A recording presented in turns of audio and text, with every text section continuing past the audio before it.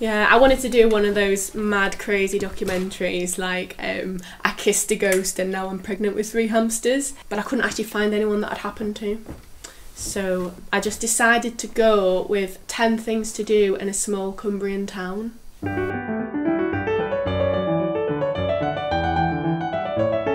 You know, they say there's no place like home. Well, there's definitely no place like Penrith.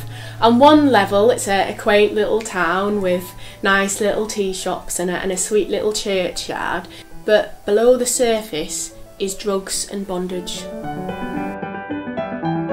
When you tell people you live in Cumbria, they expect you to live in some great big manor by the side of the lake. Well, I live with me nana above a kebab shop.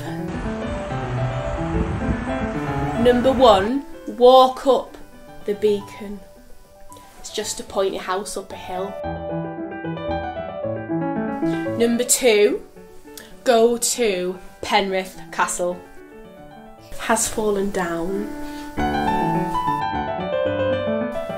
Number 3 thing, have a walk down Poets Walk. You know, loads of writers and poets have been inspired by the Lake District, like Samuel Coleridge, William Wordsworth, the bloke who wrote Postman Pat, and also Beatrix Potter, she wrote her stories round here as well.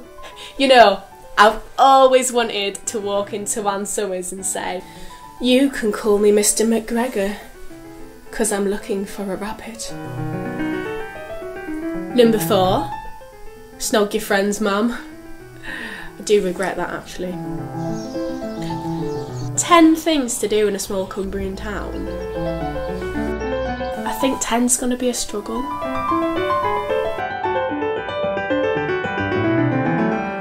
And if you could like just try not to be so embarrassing, that would be really cool.